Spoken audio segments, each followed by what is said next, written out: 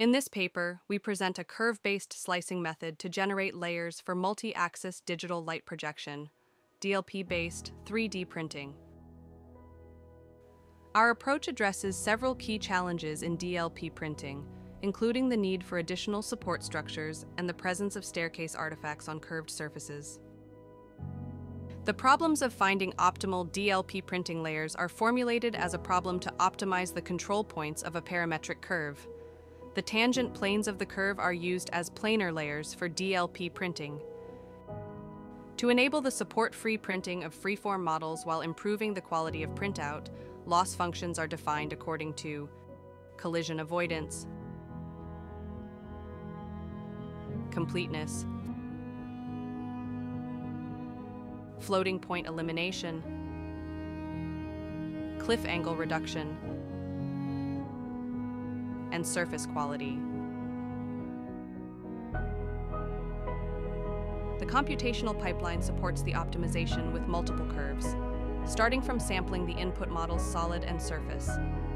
We first optimize the slicing by a single curve.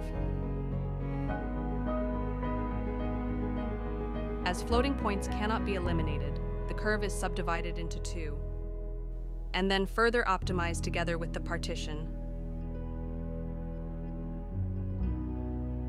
The region with cliff angles in the lower part is further splitted into two. Three curves together with the partition are optimized to achieve the converged result.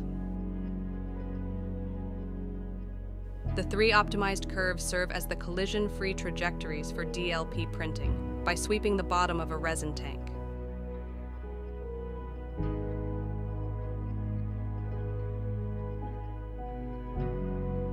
The effectiveness of layers generated by our approach has been validated in physical experiments taken on a robot-assisted DLP 3D printing setup.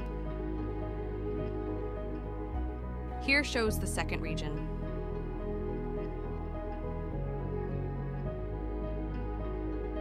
The third region.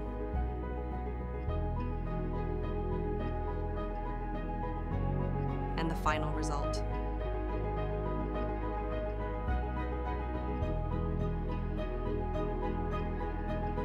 More models have been printed. Here shows the group photo of the printed models. Thanks for watching.